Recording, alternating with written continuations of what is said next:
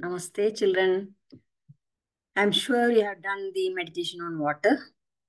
You can repeat that meditation as much as you want. Every day, also, before going to sleep, you can do whichever meditation you like best. So, I'm sure you've been drinking water by infusing love into that water.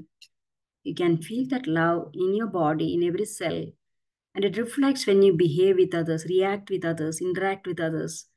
And so, it will keep on improving your relationship with others. So now let us see. That was about water. Now we need to be having a firm foundation. We should be grounded. So what should we do about that?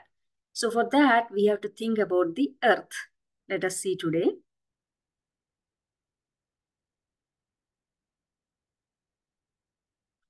So I will talk about the earth and you.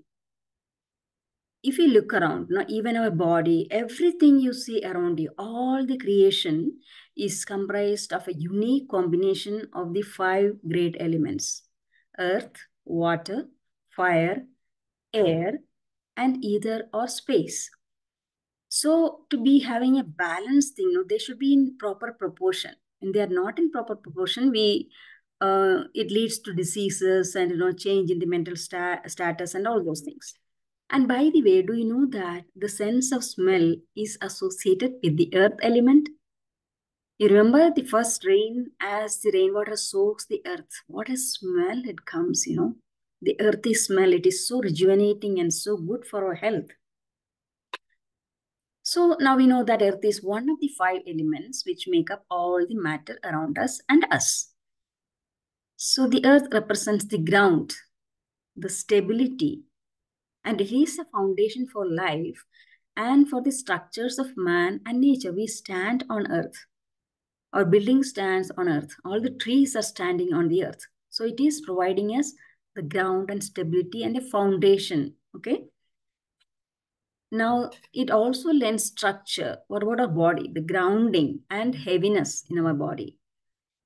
It's also related to growth and development of our tissues, muscles, bones, teeth, and fats. So when the earth element is high in your body, it depends on so many factors. So this will be manifested as physical manifestation: thicker skin, thick fingernails, and a heavy set body. How does it affect our life? So we will have a loss of interest in life and action. No, we are not ready to take any action. Averse to change. The life is going on in this way. I'm happy with that. I don't want to bring any change in my life. There'll be dullness and a despair in your mental makeup. And also there'll be a tendency to overeat.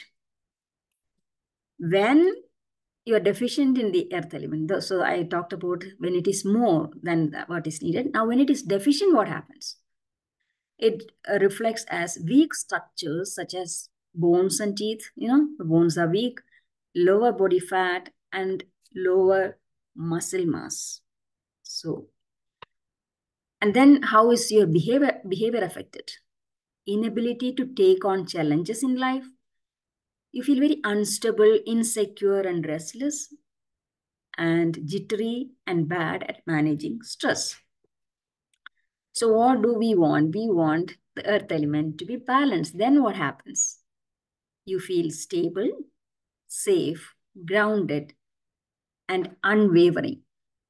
Okay. So generally you will be at peace with life, with all its experiences. Every one of us have experiences which are good and bad. So whether they're good or bad, you will be at peace with life and won't be impacted heavily by events. Okay. So you can have a normal life, not taken too much high or low with the types of events or experiences you are having in life.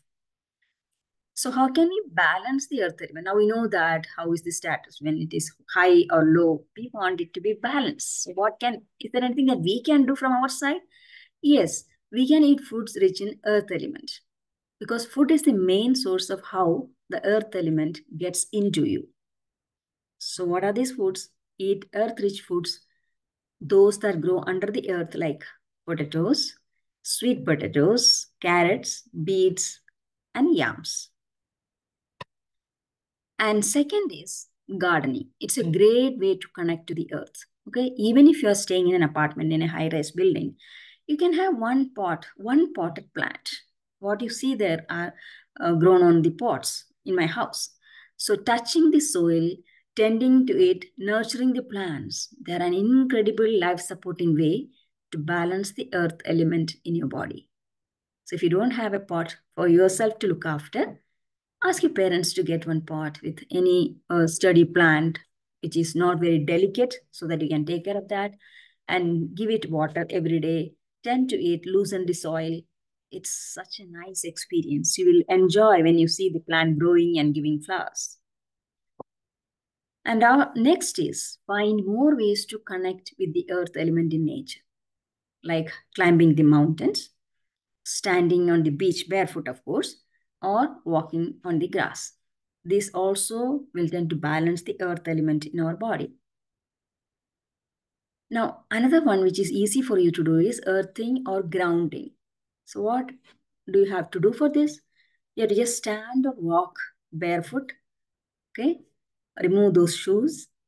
Stand or walk barefoot on the ground, a garden, or grass daily, because this has to be done every day. What does it do? This connects us to the Earth's natural healing energy. Earth is having tremendous healing energy in itself.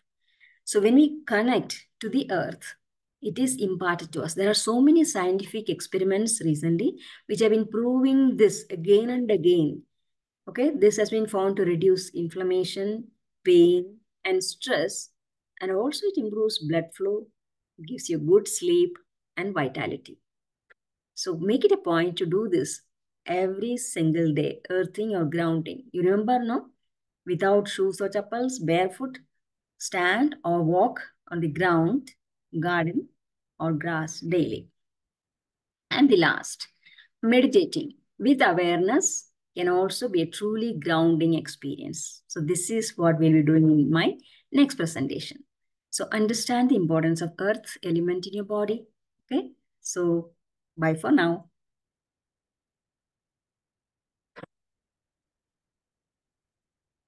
Namaste.